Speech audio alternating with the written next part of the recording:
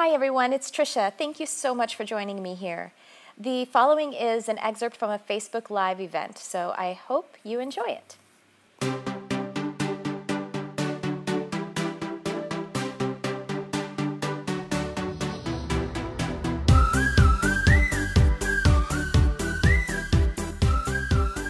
hi everyone. Hello, it's Tricia. Anyone who's new, hello. Nice to meet you. I'm Tricia. And I just wanted to share this message because it came to me first on my own. Spirit was working with me on it. And then it came 2 more times subsequently. They were both actually with clients. And actually maybe one more time I think it came with just a friend. And so when it happens multiple times, I know that it's something that is probably good to share and that maybe actually a lot of other people are going through right now. And so this is about, it's about manifesting, but this is what's interesting is that when we are waiting for our desires to come to fruition, a lot of us here are really trying to have an entrepreneurial type of career, and hi Chris, and have just manifest a career or abundance or whatever it is, sort of that material stuff. But here's the thing that's interesting that came up is if you asked right now, if you asked yourself, if I had all of the resources and opportunities endlessly, do I know exactly what I want? And so there's a chance that you have maybe none of that answer, maybe a whiff of that answer, and maybe you don't, maybe you do have a lot of it, and great, but this is still something to pay attention to because it's always something that this is a living kind of document, it's a moving, it's always changing. So here's the deal that came up. So with the clients, one client said she asked herself that, and she didn't have the answer. And she was very frustrated with herself. So here's the thing. Don't be frustrated with yourself. If you don't have the answer to the question, if I had all of the resources and all of the opportunities, what do I want to be doing? Or what do I want to receive? Or what do I want to have in my life? This could be applied to anything. So if you're hoping to have your partner, a love relationship, same thing. Now, don't be frustrated with yourself. And with another person that this came up with, I said, basically, it's like sitting in a restaurant and then you just like flag down a waiter and you say, where's my food? And the waiter's like, dude, you didn't even order. So you need to place your order with the restaurant of the universe. And the process is, I think we either get frustrated with ourselves if we don't have that. And so don't be frustrated with yourself because this is always, every single day, something that we're doing is we're asking ourselves this question. Hello, big old truck. Thank you for joining us. You're a beautiful blue color like Michael. Archangel Michael I was referring to. So this is the process. Really do this metaphor of ordering in a restaurant is fantastic. And the next step where I think sometimes we get hung up on is when we are looking at the menu, when we're trying to make our decision, when we do ask the question, then sometimes we get a little panicked or frustrated. Panicked because we may think, oh no, I don't want to start thinking about or paying attention to the wrong thing because I'm not sure yet. And so I don't want to accidentally manifest the incorrect desire. Don't worry about that because there is plenty of grace in between. Like, what a grace period is, it's time to pay your rent is due on the 1st, but it doesn't have to show up until the 5th. There's that grace period, and you have grace when you're setting your intentions as well. The metaphor of looking at a restaurant, my guides show me, is so perfect. You're sitting in a restaurant, you're looking at the menu, and you can just relax. You can virtually experience all of the dishes on the menu, and you don't have to worry that the waiter's going to come and just because you looked at the spaghetti and he's going to put spaghetti in front of you. The universe knows when you're ready to place your order, and that you will really, when you're doing it very consciously, then you're going to very consciously place your order. The placing of the order here is setting your intentions.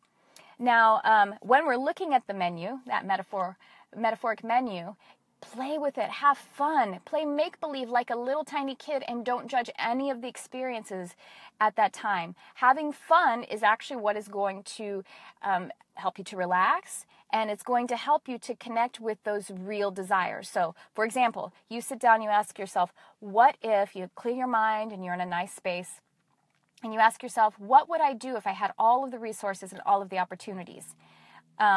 if your first thought is, I want to sprout wings like a bird and start flying, don't judge that and push that away. Go with it, because you know what? That could be an experience that your being knows that you should have, this little play, this make-believe time, like when you're a little kid, of flying around with these magical feathers that you grew. Because just imagine what emotions, if you really commit and let that wonderful experience take you away, then you're going to start to connect with freedom, play, excitement, exhilaration, bliss, empowerment. All of those emotions you're going to really connect with, and those emotions will actually go down into the depths of your being and magnetize the desires, the details of your desires that will be something very specific eventually. And in the meantime, it's really fun to imagine playing around and flying around like a birdie. And it's actually, on the other side, on the kind of technical spiritual side, it's really good exercise for your extra senses. Whether that, you're very visual, then that's going to work very much on your third eye kind of, exercise. It could be good for your clairsentience, good for your claircognizance, all of that kind of stuff as well. So play with it, have so much fun. My goodness, we did so much right when we were little kids. Playing make-believe is a wonderful way to manifest, it's along the path of manifesting, but also just to strengthen your spiritual skills. I promise you, because you relax so much. Let's see, I had another example or thought. So yeah, look at that menu. Don't be frustrated with yourself if you don't have the answers, because the answers are always going to change. And each little thing that you kind of pull out and you say, well, this piece of it I really want. This piece of it is really showing up. Just think of that. This is the other part. Don't look at that piece and say, well, I have this piece and it looks like this, and I have this piece and it looks like that.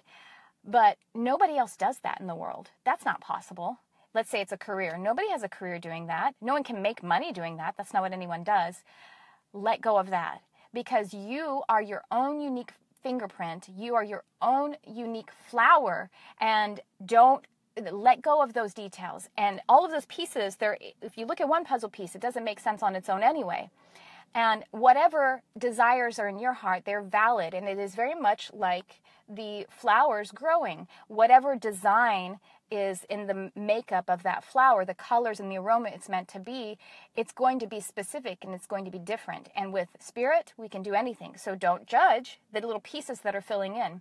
And you don't have to worry about remembering them and hanging on to them. Just keep feeling into it. Your emotions, your feelings are actually what make up your frequency. So as you start to have these feelings that just feel better and better, that's going to start honing in your desires. And let's see. I think that's about it on the practical side of it. The main thing is this should be done all the time, and embrace it really. You can even write it down as a 1, 2, 3 to ask, to look at the menu, and then place your order. Ask yourself, what do I want? If you don't have the answer, whatever pieces of the answer, and then of course, relax and have your metaphoric glass of wine while your meal is coming to you. You know it's going to come, and you're not the actual chef. You've kind of co-created it by ordering it and imagining what it is. But guess what? The chef, the brilliant chef, which is source energy and all of the cooperative components of the universe, is going to bring you something that blows your mind. And so you can detach yourself from all of those details, because the universe will be bringing you something that is beautiful and exciting and even better than you imagined. So this we do every single day, all the time, and it's always going to be changing, and that's the exciting, beautiful part of the journey. That's all I have to say. All right, I love you guys so much. You're so powerful. We're all so powerful. I'm powerful. You're powerful. And I just want you to just own it all. Release guilt, release frustration, release expectations from the outside, and just move forward and know that you are your own oracle. Your heart is your oracle, okay? Mwah! I love you. Talk to you later.